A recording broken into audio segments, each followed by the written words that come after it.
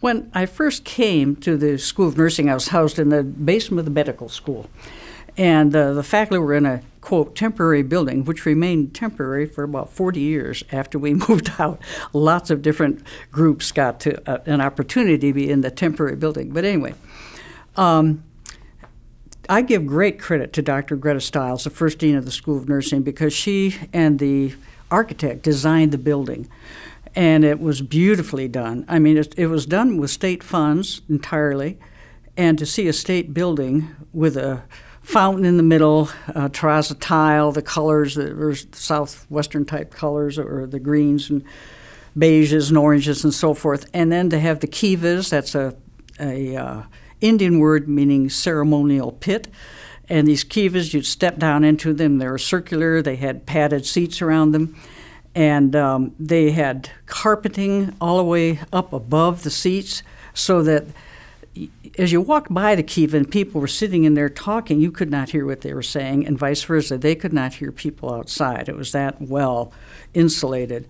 But it was an open area, and there were about 4 or 5 kivas that were all lined up. That was very different, you know, a very different look. We were able at that time, in the 1970s, to have some money from the state for artwork, and I had a wonderful faculty member, Dr. Joanne Crow, who had been a commercial artist before she joined. She was the only non-nurse on our faculty. She was in charge of our technical support and our learning laboratory. But anyway, she helped pick artwork, and that artwork is still there in the School of Nursing in many places. But so the building looked very nice, and I took great pride in the building. And one of my assistants to the dean, Rudy Gomez, he was assistant to the dean at that time. He has held many other titles and hats since then. He also took great pride in the building, and so if a student would put anything up on the wall, we would take it down and put it on the appropriate bulletin board. And so I got to the point where when students came in every year and I greeted them, I would always talk about the building and say, you know, this is your building, and we want it to look nice like it is, and previous students have kept it nice. And just to remind you, your mother's not here to pick up after you, and so please pick up all your trash and put it away and so forth. And any notice that was put on the front door or hung on a wall, we dutifully took it down and put it where it belonged. And they learned very quickly not to scatter the walls with pieces of paper or stick them everywhere.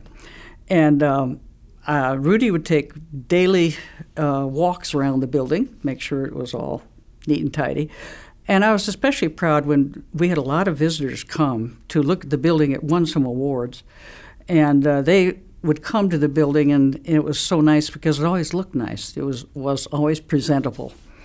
So that was wonderful building to move into. And since I started in August, we moved in October of that year.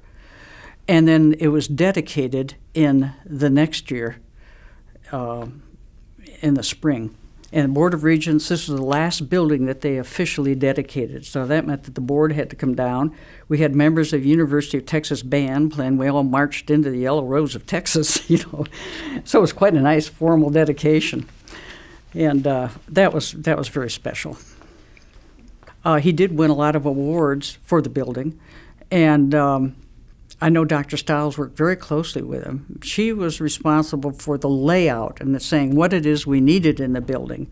And of course, it was built for growth. And when we first moved in, I mean, we just had more offices than we know what to do with, and more space, and we loved it. Every faculty member could choose where they wanted to have their office and so forth. I don't know enough about the architect to really speak, you know, wisely about him at all, except I'm very grateful for what he did and how he worked with Dr. Stiles. Well, the kivas, the students really enjoyed the kiva. They could study in there. Every time you'd go by, you'd usually see students sprawled out studying, or little groups getting together. The clinical faculty, the faculty members would take their clinical group of students, and they would have meetings in the kivas. And so that was just kind of a warm place, if you will, a nice place to be. We found that many medical students came to our School of Nursing to study.